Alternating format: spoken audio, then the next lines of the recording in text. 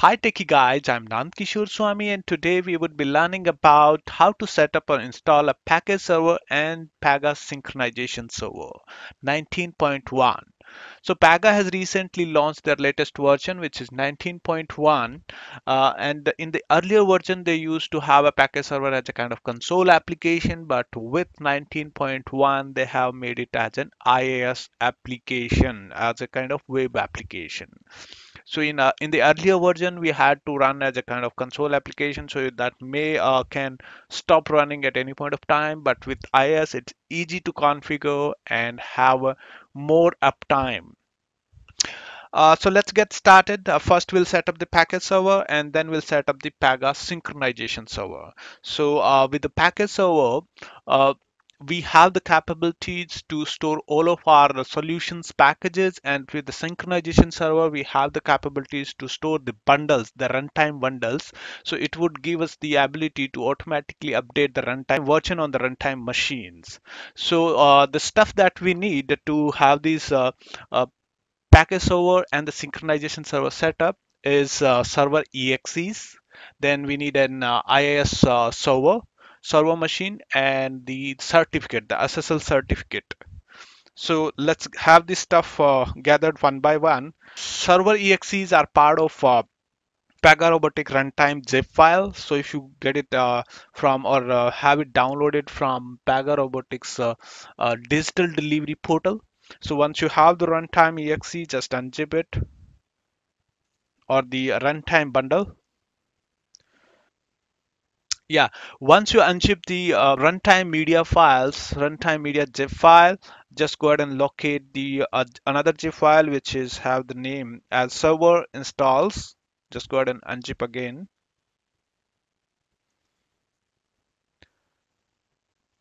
So once we unzip server installs media zip file, then we can go ahead and just locate the exe file. One is for Pega uh, package server setup. Another one is Pega server status setup, and then Pega STS service setups, and then Pega synchronization server setup. So the STS is basically as a kind of authentication which we can use with deploying our runtime or our solution packages on the end user's machine. So to authenticate the end user, we can use the STS setup. We are not going to set up the STS in this particular tutorial, since it's more related to the kind of WFI user authentication or the RDA bots user authentication. So in this particular tutorial, we would be more focusing on setting up package server, server status, and synchronization server setup. The next thing that we need is an IIS server or an IIS server to set up this application. Since I'm using a Windows machine, I don't have an IIS server machine, so I'll go ahead and just activate or install the IIS server on this Windows machine. So you can go to Control Panel, go to Uninstall Program or Programs, then turn Windows feature on and off, or on or off, and just locate the Internet Information Services and activate, or just click on this checkbox on the respective features that we want to activate. I have already activated, so I'm not going to do it. So cancel and close. So the IIS one, I'll just open the IIS. So now we have exe and the IIS server. The next thing that we need is to install these exes on C drives inet pub folder, and locate the inet pub folder. In the inet pub folder, since we are going to install three different things, one is package server, then the server status, and synchronization server. So let's go ahead and create three different folder to install all these three exes. So I'll give the name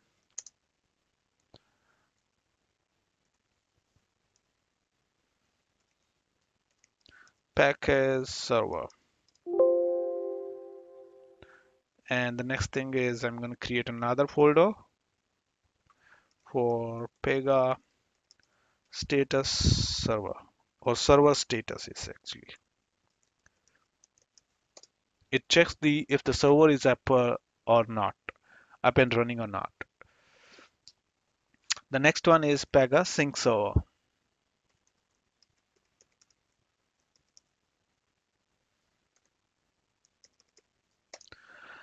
So we are going to use these three folders to install all these three exes in the respective folder. So I'll go ahead and just locate these exes and let's install the first one. Right click, run as administrator.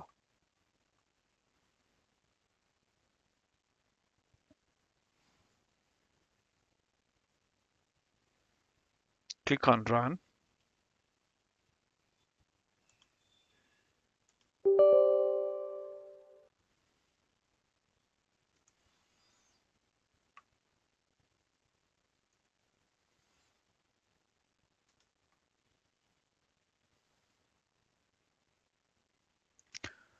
And just click on next. I accept the agreement. Next. This is a package server exe. So let's select the appropriate path. This one.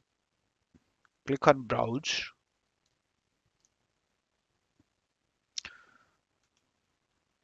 Go to the C drive, inetpub and package server. Select folder. Click on next and install.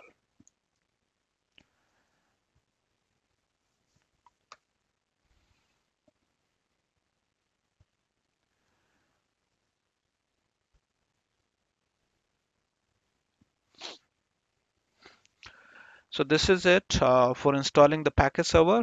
Uh, Now we will install server status exe. So right click, run as administrator.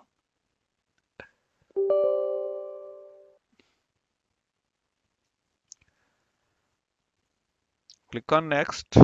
I accept. Next. Select the appropriate folder.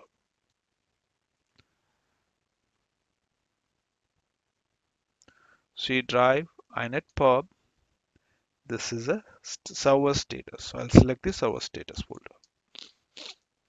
Click on next and install. Click on finish. Now the third one is we are going to install is synchronization server setup. Click on run. Next. Click on next. I accept. Next. Then next. No, sorry, I forgot to select the folder. So I'll just select the appropriate folder. I install. So these can be installed in the two different way. One is as an IS setup, another one is Kestrel setup. So we would be setting up on the IS server, not on the Kestrel. Sync server, select the folder, click on next and install.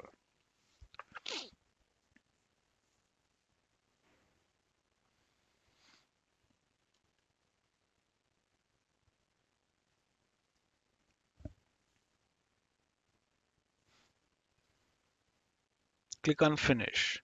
So now we have set up or installed all three exes here in the respective folder. We can see it. All three are done. The next thing we need to do is to get a SSL certificate. Since we don't have any organization, so for this particular tutorial, I'll be creating one local SSL certificate. So just go to IIS, just open up your IIS, and in the IIS, you can find this server certificate, double click on it, right click to create a new certificate, create self-signed certificate, give a name. So you can give it like Pega cert, click on OK, and you can keep it as a personal. Now right click on this certificate and export it. Without a certificate or SSL certificate, we cannot set up synchronization server because sync or the other package server we can set up. Package server doesn't require any certificate and it's not an secure kind of thing. But for synchronization server, we need a secure circuit layer certificate or SSL certificate. I'll just select the path. I want to export it on my desktop and give the name Pega cert. Click on open. So here we have, it's on my desktop. So I'll create a password.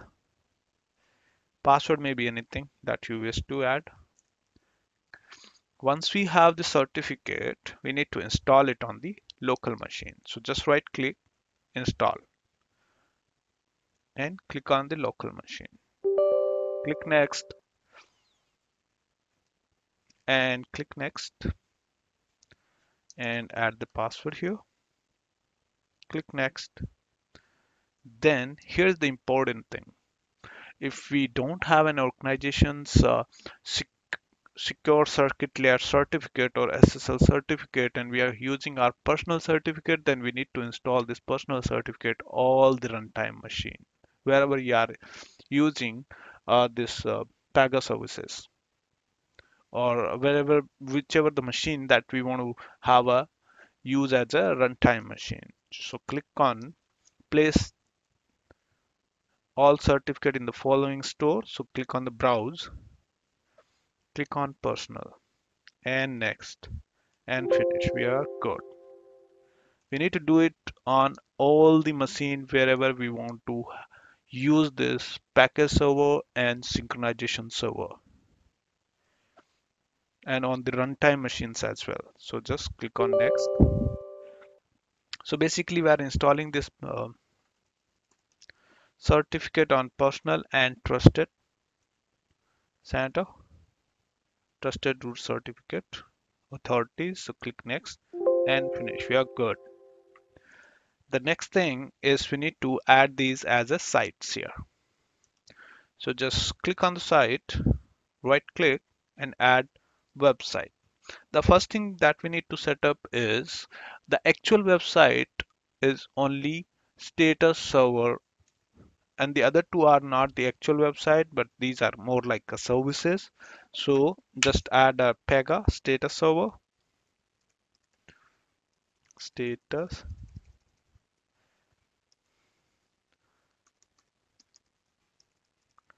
server, click on three dot, go to inetpub, select the status server folder and click on OK. Then at the binding, choose HTTPS. And here if you want to use a particular IP, use it, else you can have it all or a blank one. And give a port name. So it would be good if you can give like 5002, 3, 4, 5 or something. So I'm going to use it as a 3 and from the certificate we'll use the certificate that we have installed on this local machine. So click on OK. So once you are done with adding the website, go to application pool and just double click on this application pool or click on basic setting or double click. Both are the same thing. And here in the CLR version, just choose no managed code and click on OK. Again, go ahead and refresh, go ahead and refresh and restart. Now we'll open this website. So I'll just go ahead and click on this browse link. So it should open my website or our status server. Since we have added our local certificate, it's not recognized on the internet. So it is showing as the certificate. This error is just because of not secure. As a certificate is not recognized. So just click on advance and proceed to unsafe.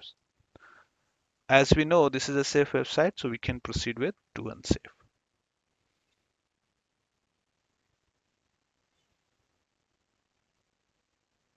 Now we have this server status running and here we can see the package server and synchronization. So let's go ahead and open it up and check the health. It says not connected. Similarly, if we check for synchronization server, It says not connected, and we are not going to set up the STS authentication, so we are not going to use it, but we'll set up these two things. Let's go ahead and set up these one by one. So let's first set up the package server.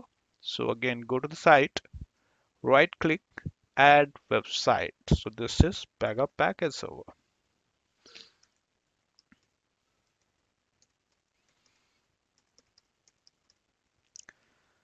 Click on three dot, again go to our inet pub and package server, select it, okay.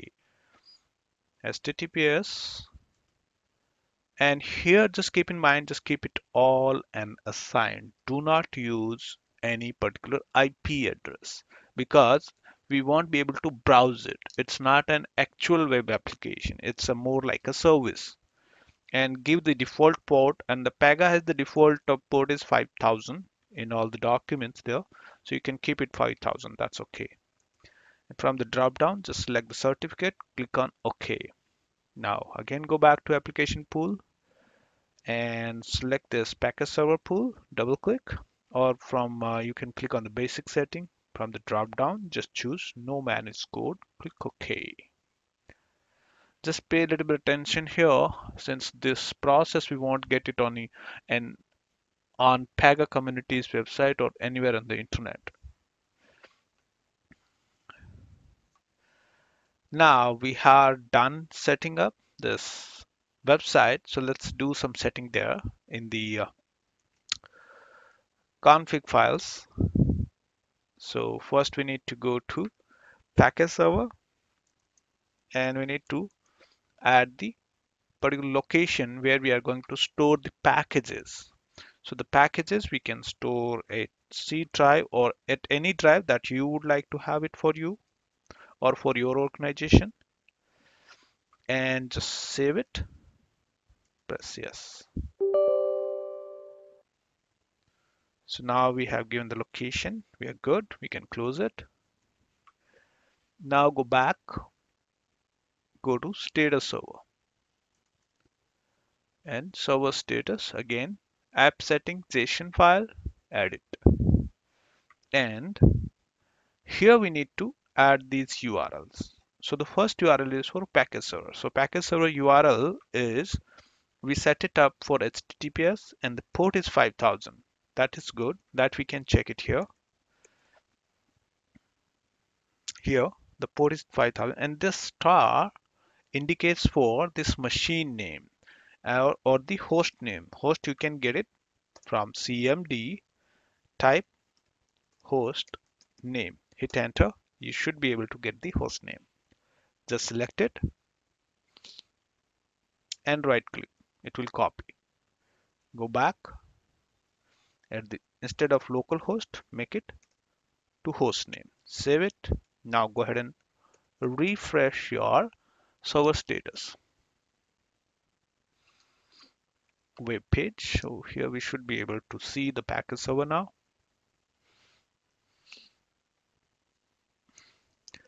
Let's go ahead and open it up. So it says our package server is all set and running. This is the version. Here we have the host, and then the log path where we can see the logs are created, and where we will store all the packages. Here, this is the path that we added in app setting JSON file for package server. Now let's go ahead and set up this synchronization server. So synchronization server is a little tough. So let's go ahead and make certain changes first to the, or let's add the synchronization server website here. Right click, add website, Pega sync server, and click on three little dots, C drive, inet pub, sync server folder, click OK. You cannot set synchronization server without a certificate. It has to be a secure. So even if you look at the default setting, the synchronization server URL starts with S by default. Other two are without S. It's just the HTTP.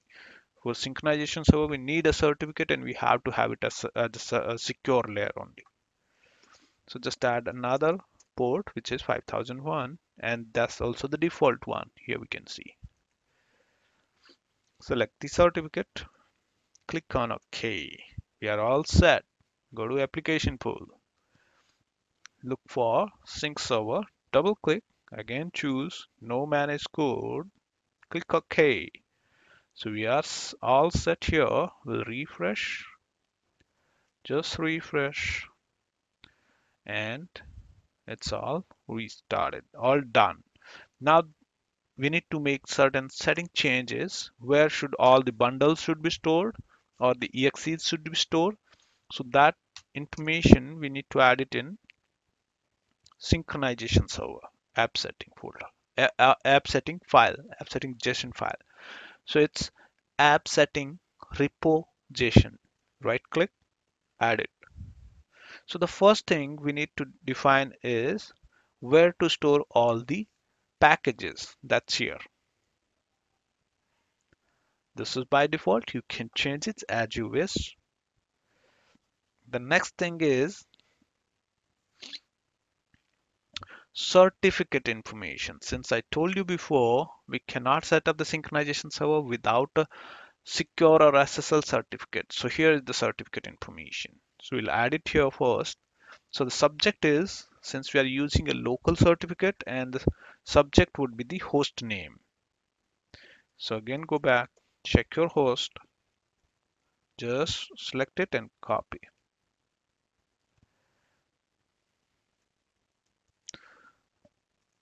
It should be in double quote. So added the host or the subject. Store is my, it's on the local, and the location is local machine. Local machine. Just save these settings and go to app setting folder, or the open the app setting file for the status server, and now add it here. For HTTPS is already there, we don't need to add. And the another thing is this local host need to be changed with the host name or your machine name. I'll just save it. Now go ahead and refresh.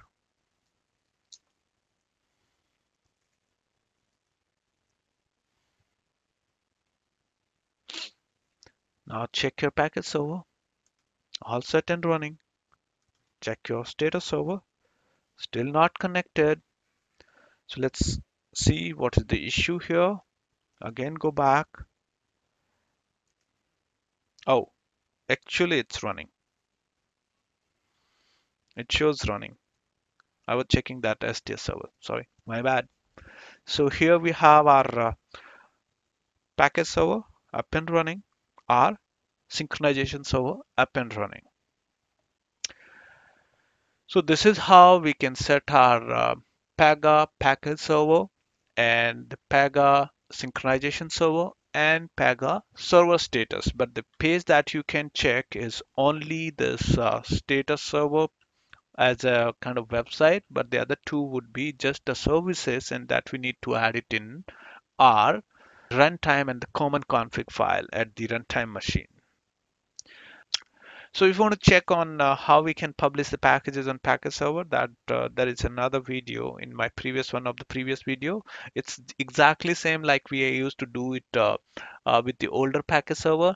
And if you want to learn about how we can publish the bundles on synchronization server, then I'll just be having the new or the next video. In the next video, we'll definitely learn about how we can publish the bundles on the synchronization server. So thanks for watching. See you in next video.